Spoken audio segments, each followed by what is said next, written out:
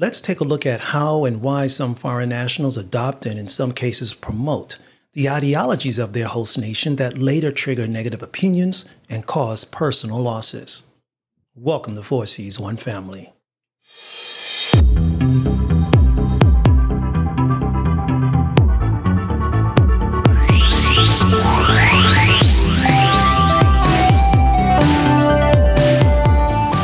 Welcome to Four Seas, One Family, where expats, immigrants, and migrants can share and learn about life experiences abroad.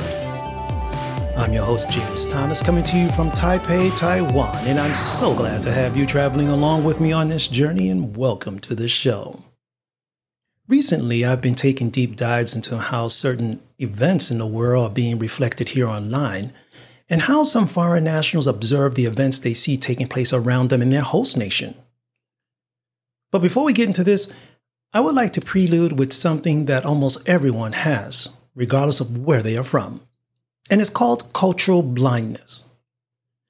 At some point, we all display some type of cultural blindness, and we use it sometimes subconsciously to judge others during our interactions with people who we may feel, at least at first, may not have anything in common with us.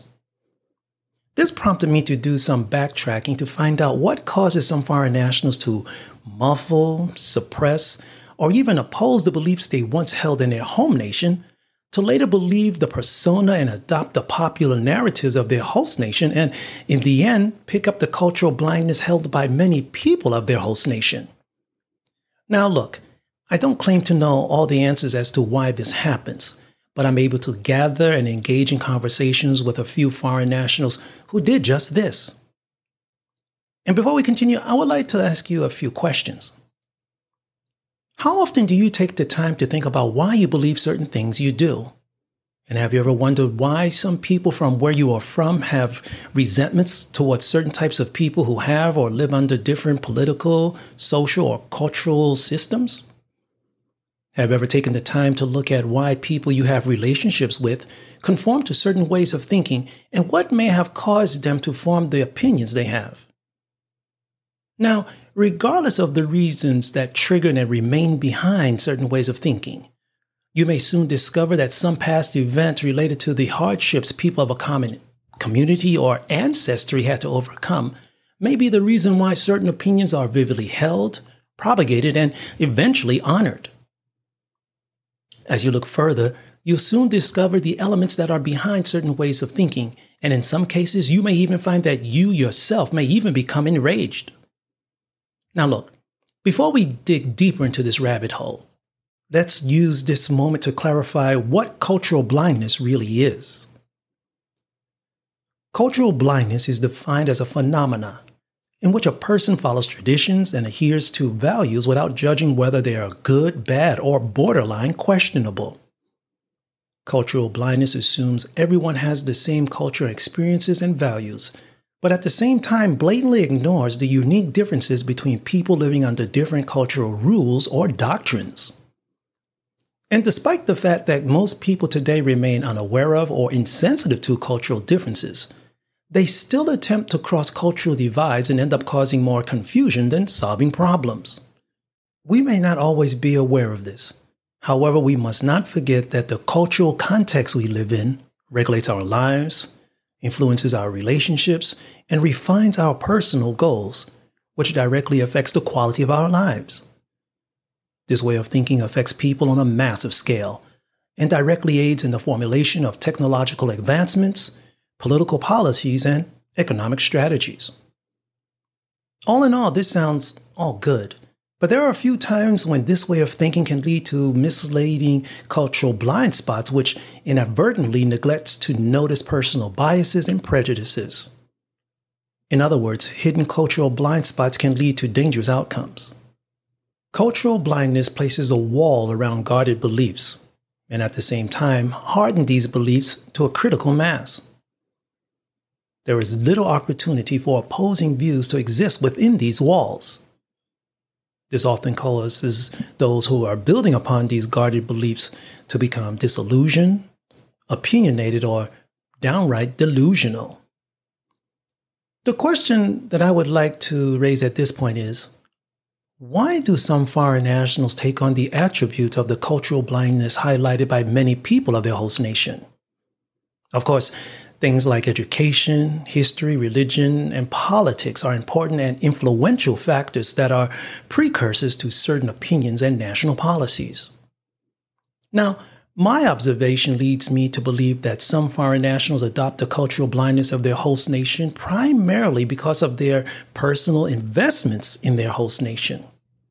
For example, they may have gotten involved in building a business, or met someone they love and formed a family, or gotten involved in an occupation that allowed them to express themselves in ways unattainable in their home nation. And because of this, they feel obligated to see that their future in their host nation materializes or comes to fruition. In some cases, because of negative experiences like stressed economic conditions, unsuccessful business ventures, and deteriorating social conditions in their home nation, some foreign nationals decided to make their host nation their permanent or forever home, with no plans of ever returning to their home nation to live out their lives. Some even go through, if allowed, the procedures and mountains of paperwork that allows them to become naturalized citizens of their host nation.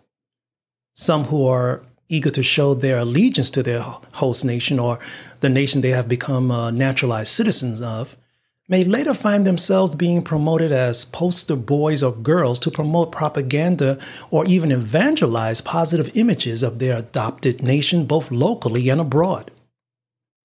And it's not surprising that some even obtain government sponsorship to assist them in projecting this type of image. I'm just saying.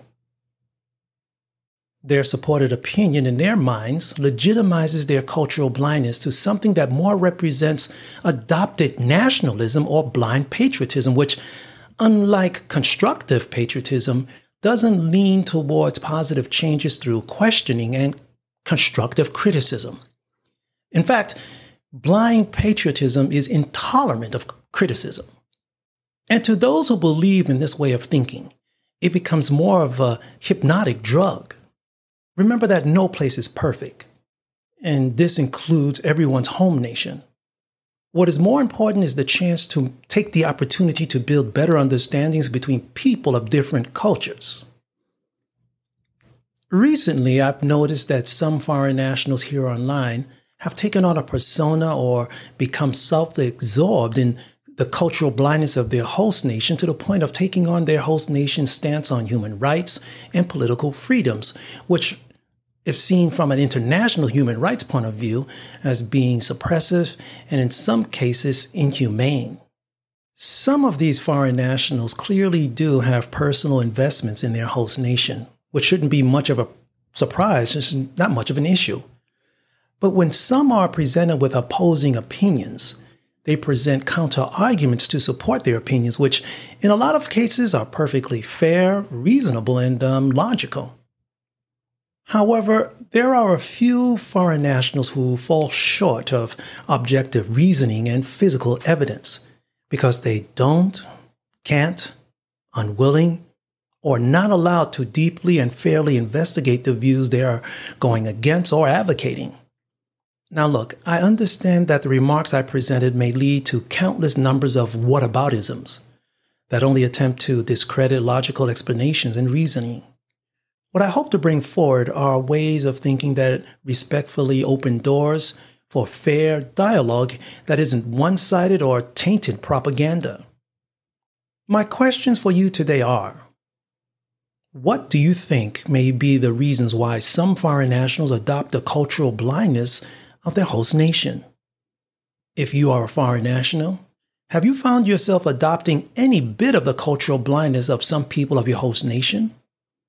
What do you think could be both the positive and negatives of a foreign national adopting the cultural blindness of their host nation?